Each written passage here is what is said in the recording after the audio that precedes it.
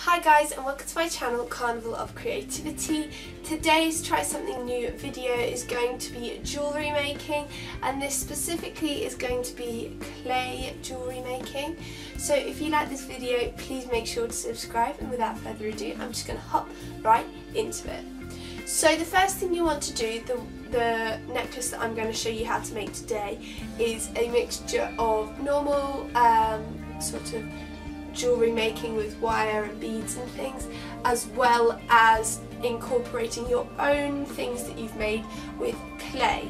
So for this pendant I made a clay button shape. So all you want to do to make this is grab two buttons that are the same shape.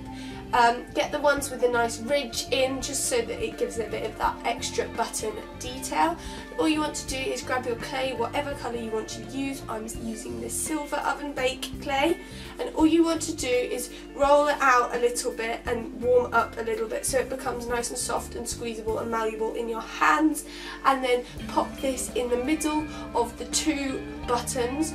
Put the ridged face down into the clay so that will impress its pattern into the clay, and just squeeze it as much as you possibly can until you've got the clay oozing out the sides all the way round. Once you've done this, you can then grab a knife and just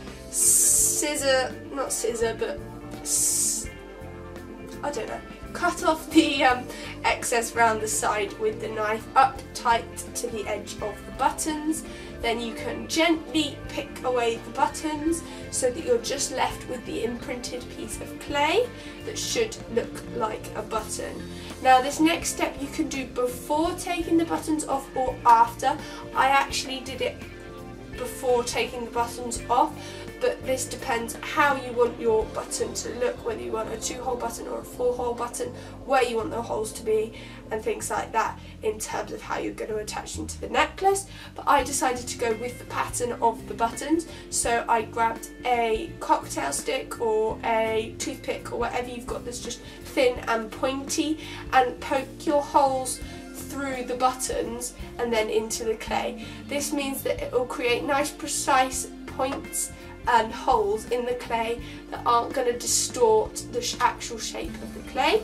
You want to poke all of the holes in from one side and then poke all of them in from the other side as well, just so that they're nice neat holes on both sides, and then pick away your buttons if you haven't done already, before popping it in your oven according to your instructions and baking the clay.